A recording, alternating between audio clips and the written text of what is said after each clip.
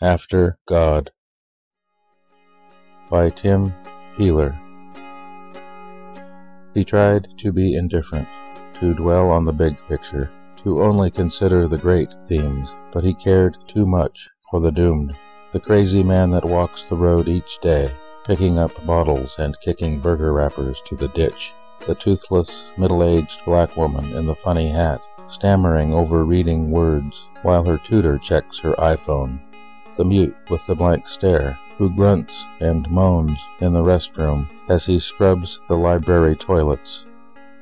He tried to be indifferent to the accidental encounters of the day, but he woke at 3 a.m. to a black storm of empathy over which he had no control, and when he finally fell asleep again, he dreamed them all to heaven.